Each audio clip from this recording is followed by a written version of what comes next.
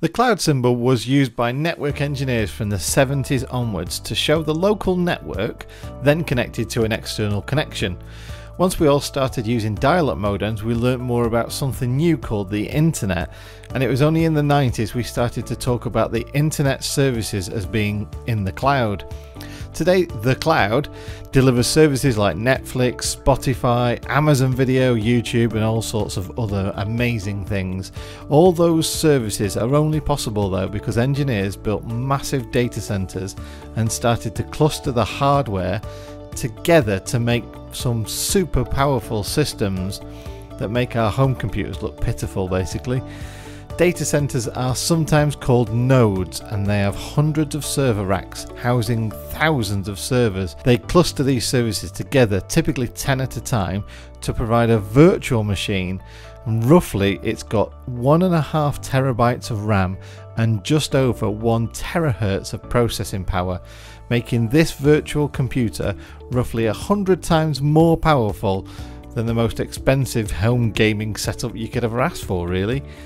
On the top of this, they connect a bunch of hard drives together in a specially designed drive enclosure system to create SANs, which are storage area networks. It's a bunch of hard drives that are accessible across the network within a data center.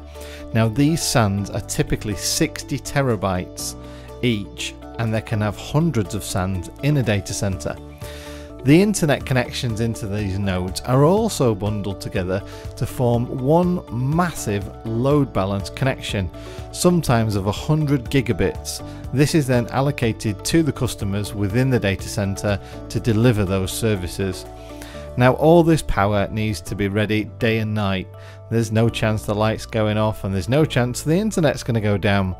And this is why they have multiple backup power supplies and diesel generators, with all those systems all looked after and monitored full time every minute of the day. Now on top of this, they've also got to cool all that hardware down and make sure that systems run at a set temperature. So they have enclosures, and the cold air is pumped up to the floor in front of the computers. The computer then sucks in the cold air, spits the warm air out of the back, and then the hot air is then taken back outside.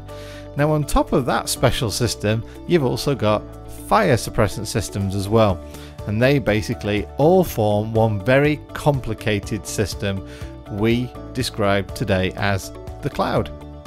So the next time you order a movie, a pizza, or go online to play COD or GTA, you now know exactly what's going on in the background, beeping and whirring away, always ready, but always taken for granted. But I want to say a big thank you for Teledata Manchester, to Dean and Matt for their time and assistance, for putting up with me, asking a bunch of questions and my stupid jokes and everything else. So a big thanks again to Teledata Manchester for making this video possible. So thanks very much for watching my video today. Please do give it a thumbs up if you did like it, and hit that subscribe button if you've not already, and I'll be back very soon with another video. Take care now. Bye.